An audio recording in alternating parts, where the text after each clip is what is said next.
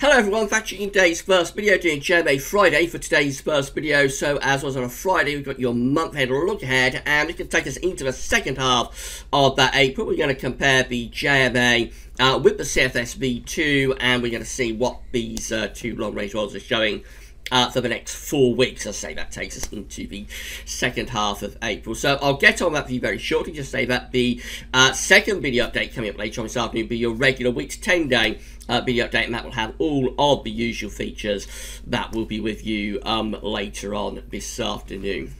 Right, so I'm going to begin with the JMA 500 millibar height anomalies from the Arctic and North Pole view down. So, of course, this is the North Pole of the Northern Hemisphere just here. I've got the Arctic, a more sort of wide Arctic around there, and then mid-latitudes are through here. So blue is extrapolating to below average heights, which is low pressure, yellow, orange and red, to above average heights, which is high pressure. These charts are broken down into weekly periods. So the first week period will take us from the 20th through to the 27th of March. The coming week will have quite a lot of low pressure out to the northwest of the country in the North Atlantic and up towards Greenland. That's ongoing from the pattern through the whole of winter, of course, with the intense polar vortex that we've had through this winter and lots of low pressure within the northern latitudes. So that goes on. The difference, though, is that we've got an area of above average heights over Scandinavia and extending into the UK and then out into the Atlantic. So it's still broadly the same pattern we've been in through most of the winter, but the difference is that the jet stream pushed a bit further northwards. It's a bit weaker anyway due to the cyclical change of year. Now we're getting further on in spring equinox today, of course. So we're under this high pressure over Scandinavia, and we could be bringing quite a chilly sort of easterly type flow into the country. But the main thing is that it's a good deal drier than we've had for quite some time, with high pressure well and truly dominating the weather. Then we go through to week 2. This takes us from the 27th of March to the 3rd of April. The above average heights continue. So, yes, above average heights centred to both the north and to the west and to the northeast of the country. So it's a large area of high pressure, and it is hinting at being sort of a little bit of northern blocking as well. It will be bringing in an easterly wind from the continent. Heights lowering to the south as well, so through the Med, things looking quite unsettled now. Jet stream is being pushed southwards down into the Mediterranean. We're going to have a lot of dry weather with that, if it's right. It could be a little bit more unsettled down in the south, though, if that trough of low pressure to our south was to, you know, sort of push up in towards France and some parts of England, then that could bring some rain into the south. But otherwise, it looks relatively settled. But the only thing with it is that we could be bringing in some quite cool sort of east to northeasterly winds. That's what I'd have to watch out for with that pattern. And then we go through to weeks 3 and 4, which takes us from the 3rd through to the 17th of April. And overall, we look high and dry here. We've got an area of above average heights now pretty much centred over the top of the UK and Ireland. Below average heights away to the north, jet stream pushed northwards. So I would anticipate that would be mainly dry. There would be a lot of dry weather on offer with that. And you would have thought temperatures would be staging a bit of a recovery as well. I would have thought we're losing that sort of easterly to northeasterly influence. So perhaps relatively spring-like there as we go into the middle of April. Of course, you would expect the middle of April to be properly spring-like. And that doesn't look too bad an anomaly at all, I would have thought. So this is a tropical and mid-latitude view. So the British Isles with this is in the top right-hand corner of the chart. As you're looking at it, we're just there. We can't see the Arctic and the North Pole because we just had a look at that view down. That's off the chart up here. But a reminder of the week 1 500 millibar height anomaly. So there's an area of high pressure up over Scandinavia just there, and just about make it out over here as well. And the ridge extends through the UK and into the Atlantic also. Looks as though we will probably be bringing in something of an easterly influence in the week ahead. Precipitation anomalies look pretty dry, really, away from the very far north of Scotland. We're drier than average there with the JMA week 1 rainfall anomaly. It is a bit on the cold side, though. The temperature anomaly is below average for this week, especially so for England and Wales. 20th to 27th of March does look pretty cold. We haven't seen many colder than average temperature anomalies on these charts in the past few months, so that's a little bit of a turn up for the books, I think, really, that we've got to the end of March, and there we are, got a colder than average temperature anomaly with the JMA in the week ahead. Week 2 is looking like this, so again it has the above average heights both to the west, to the northwest, and to the north and northeast of us. Quite a bit of low pressure down through the Mediterranean down here, and again it looks like it's probably bringing a wind from an east to northeasterly direction. It's another dry of an average week. High pressure's in control of the weather, so yes, we begin April on a relatively dry note. We do have to watch out those areas of low pressure to our south, pushing north and possibly bringing rain into southern areas, but the JMA doesn't show that. Has the rainfall with those low pressures mostly restricted to like Spain and also to Mediterranean as well. It's a big change this on the pattern that we've had for several months, I have to say. Very significant pattern change. And then the temperature anomaly is also again looking quite cold really for week 2, 27th of March to the 3rd of April. Yes, below average temperatures, especially so for England, Wales and also for Ireland. So quite a cold couple of weeks to start us off. And then we move through to weeks 3 and 4, and this one takes us from the 3rd through to the 17th of April, and now the above average heights, high pressure essentially, is centering over top of the country. So it looks like we really are into a proper anticyclonic spell of weather. Jet stream should be pushing north as well. There's low pressure around here.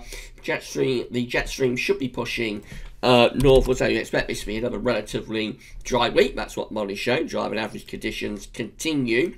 So finally, we're going to get a very extended period of much drier weather. So that's the main thing, I think, for most people who are absolutely fed up with all of the rain that we've had over the past few months. We are, if this is right, going to a much more extended period of dry weather. Temperatures still looking a little bit on the lowly side. They're still not really picking up a great deal. We've gone from cold and average to near normal. But it's not a particularly mild couple of weeks, to say the least. It might be a bit transitional, though. So it could be something like week 3 is still relatively cool, and then week 4 goes much milder. You can't rule out something like that. But overall, just a little bit of an increase in the temperature there from the 3rd to the 17th of April. But the main thing is that we are much, much drier for the next 4 weeks, if the JMA has got this right.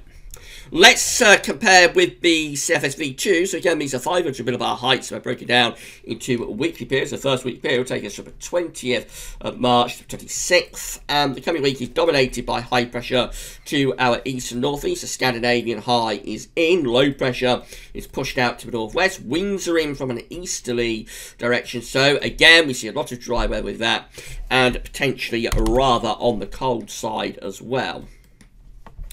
It goes on into week 2 also. This is 27th of March, 2nd of April. Scandinavian high is in control. It's back into west of Russia, and the ridge is building to the north of Scotland as well.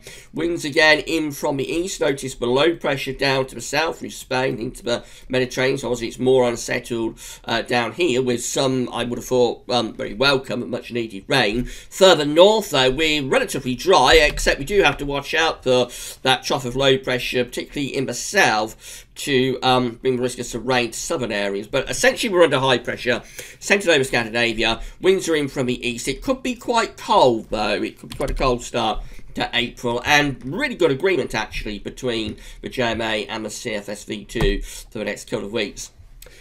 Week 3 is the 3rd to the 9th of April. Now we're taking the high pressure over towards Greenland. So it's called retrogression, I should say, where we take the high pressure from east to west in that direction.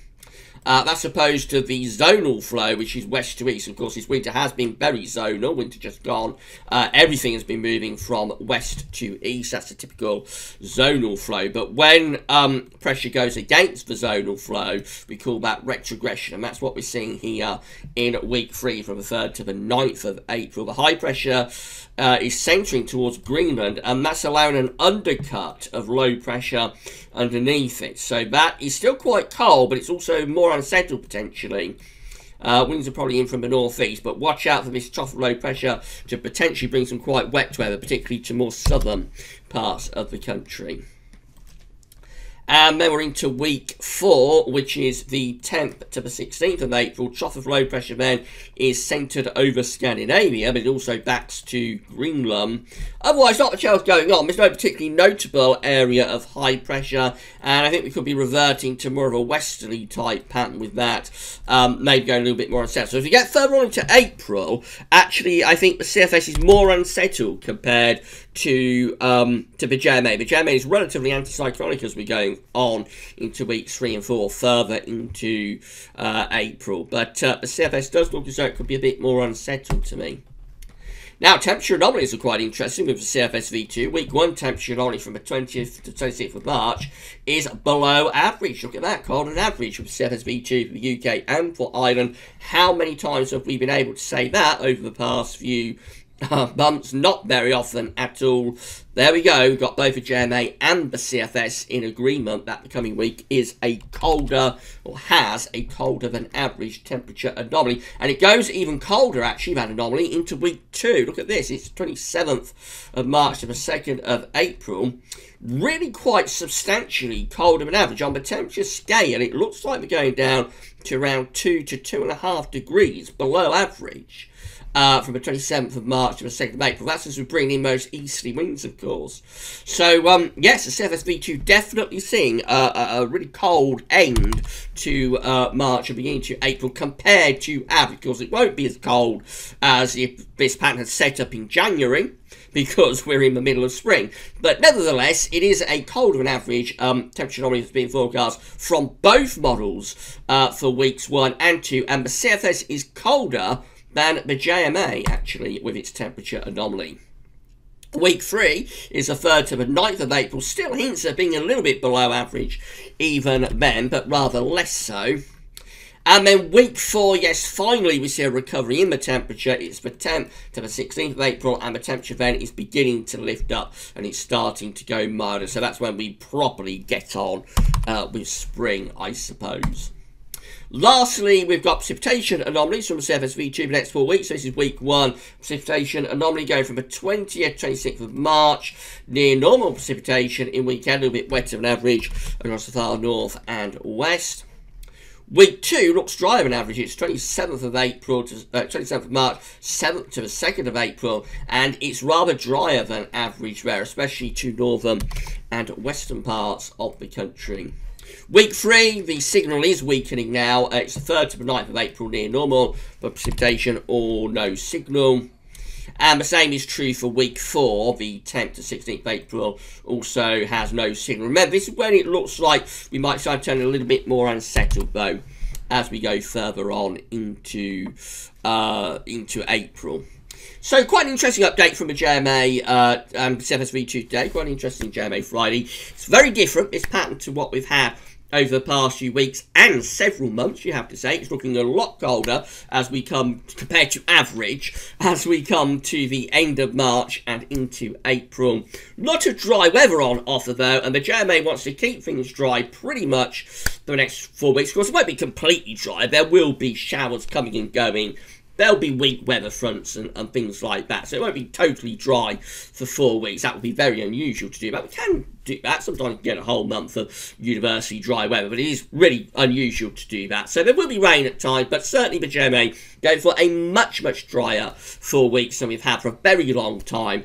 The CFS, though, after a cold, and it is really quite cold indeed, and quite dry start, first couple of weeks, looks like it's going more unsettled to me as we go further on into April. So there is a bit of a difference there between the 2 models, but otherwise, certainly looks like a cold start to April and relatively dry start to April as well. It may get more unsettled later on. Right, that's it for JMA Friday this week. Remember, it's just a snapshot of what money's showing. It could all look completely different next week. Any forecast beyond 5-7 days comes with a big pinch of salt. But that's what JMA showed today. We'll do it all over again next week. We'll be back later on with your week to 10-day video update, including all of the regular features, so come back to that then. But that's all for now, and thanks for watching.